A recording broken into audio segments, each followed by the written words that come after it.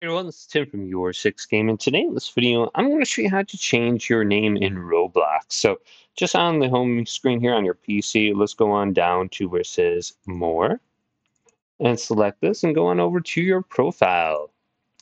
Then your profile will load, go to Edit Profile. And you can see your name on top.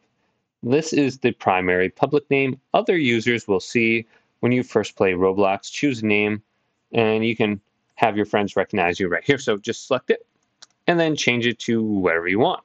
Now, this is different than your username, which you'll use to like log into Roblox and such. And your username is down here, and this costs 1,000 points to go ahead and change. So this is your unique name to Roblox. Changing your new username will cost 1,000. So go and just change your name right here, and your friends will be able to recognize you. Hopefully, this quick little video did indeed help you out.